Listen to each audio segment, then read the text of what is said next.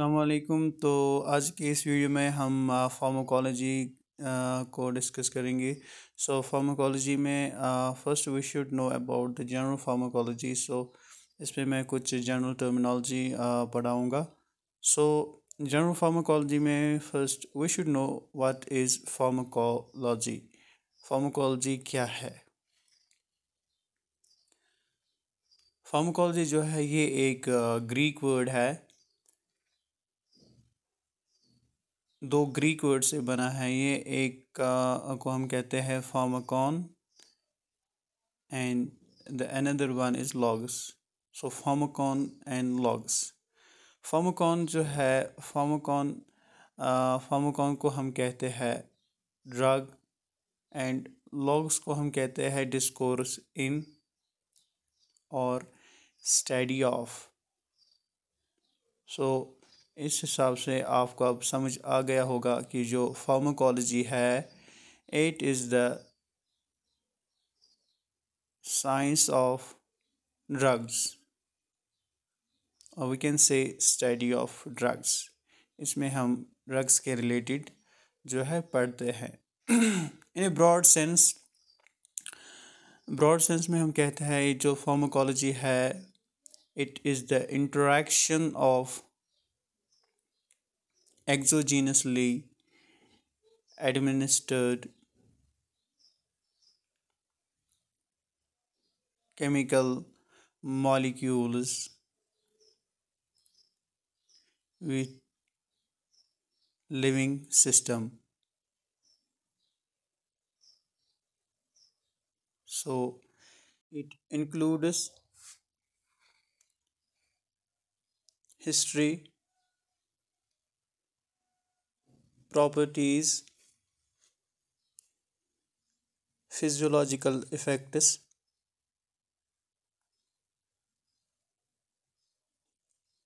mechanism of drug action, or we can say mechanism of action, absorption, distribution, metabolism, excretion, and uses of drugs। ये थी definition pharmacology की।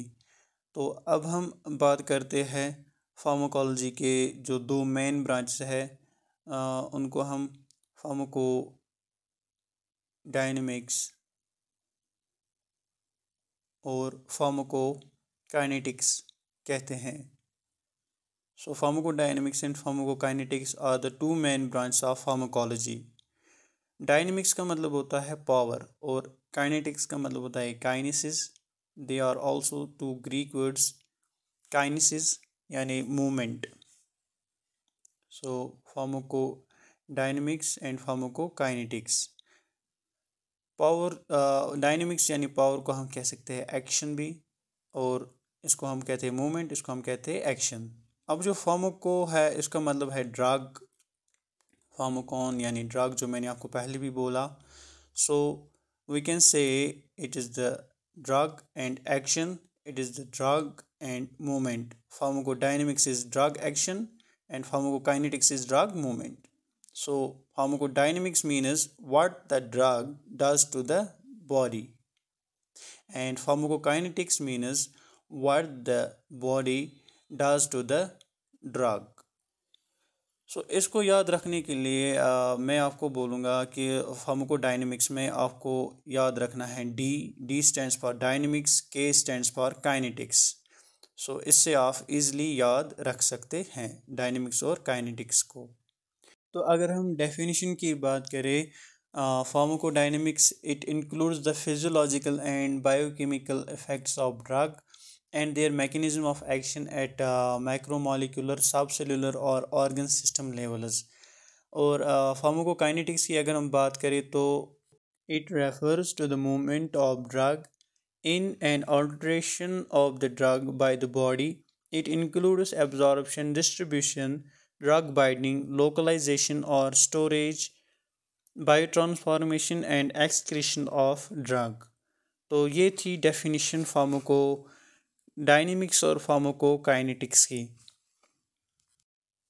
Pharmacodynamics में हम पढ़ते हैं mechanism of action, मतलब जो ड्रग है उसका क्या एक्शन रहता है बॉडी पर। और फार्माकोकाइनेटिक्स में हम पढ़ते हैं जो ड्रग है उसकी क्या मूवमेंट रहती है बॉडी में, यानी जो बॉडी है, बॉडी के अंदर उसकी मूवमेंट क्या रहती है। लाइक उसमें आते हैं absorption, distribution, binding, localisation, transformation, excretion. सो इन सारी प्रोसेस से एक ड्रग जब गुजरता है उसको हम कहते हैं काइनेटिक्स। तो नेक्स्ट अब हम बात करते हैं ड्रग के बारे में। ड्रग जो है ये भी एक ग्रीक वर्ड से लिया गया है, ड्रोग, DROGUE, ड्रोग, जिसका मतलब है a dry herb. So it is a single active chemical entity present in a medicine that is used for diagnosis, prevention, cure or treatment of disease। तो अगर हम जो ड्रग है इसकी वर्ल्ड हेल्थ ऑर्गेनाइजेशन यानी WHO की definition की बात करें, यानी जो WHO ने इसकी डेफिनेशन दी थी। So according to WHO, drug is any substance or product that is used or is intended to be used to modify or explore physiological systems or pathological states for the benefits of the recipient। यानी drug जो है एक ऐसा substance है जो एक recipient के लिए यूज़ होता है और उसकी जो फिजियोलॉजिकल या पैथोलॉजिकल स्टेट जो है उसको ऑल्टर करता है, मॉडिफाई करता है for the benefits of the recipient. अब हम बात करते हैं कुछ इम्पोर्टेंट टर्मिनोलॉजी जो फार्माकोलॉजी में हमें पढ़नी है।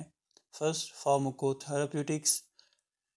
फार्माकोथेरेप्यूटिक्स जो है it is the application of pharmacodynamic information together with the knowledge of disease for its prevention, mitigation और क्योर। नेक्स्ट हम बात करते हैं क्लिनिकल फार्माकोलॉजी की। क्लिनिकल फार्माकोलॉजी क्या होती है? It is a scientific study of drugs in man.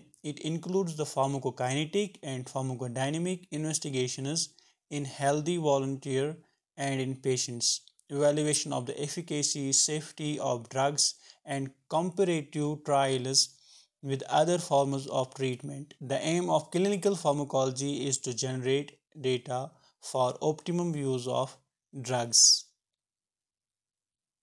Next इसमें आता है chemotherapy. So chemotherapy it is the treatment of systemic infection or malignancy with specific drugs that have selective toxicity for the infecting organism or malignant cell with no or minimal effects on the host। अब हम बात करते हैं pharmacy की। What is pharmacy? So it is the art and science of compounding and dispensing drugs or collecting drugs. It is primarily a technological science. Next, toxicology. Toxicology क्या होता है? It is the study of poisonous effects of drugs and other chemical with emphasis on detection, prevention and treatment of poisonings। Next इसमें आता है एक important topic that is drug standards. Drug standards जो है it's very important. Drug standards क्या होता है कि जो गवर्नमेंट होती है एक कंट्री में, यानी डिफरेंट कंट्रीज़ की जो गवर्नमेंट होती है, दे एस्टैब्लिश करते हैं एक legal standard for all the important drugs. जो भी इम्पॉर्टेंट ड्रग्स होते हैं उनके लिए एक लीगल स्टैंडर्ड बनाया जाता है और जिसको ड्रग स्टैंडर्ड कहते हैं, जिसे हम फार्माकोपिया फिर कहते हैं, जिसे हम फार्माकोपिया कहते हैं। फार्माकोपिया जो है ये एक ऑफिशियल कोड होता है which includes list of all established drugs by the government of the country or legal standard for all important drugs. Those drugs include in this drug standard this pharmacopoeia. अब अगर मैं इसमें example दूं आपको तो like IP है, that is Indian pharmacopoeia. Indian pharmacopoeia, IP का मतलब होता है Indian pharmacopoeia. BP means British pharmacopoeia. इसी तरह से इसमें आता है USP, United states pharmacopoeia. So different countries के अपने अपने फार्माकोपियाज होते हैं, ड्रग स्टैंडर्ड्स होते हैं। So thank you for watching this video.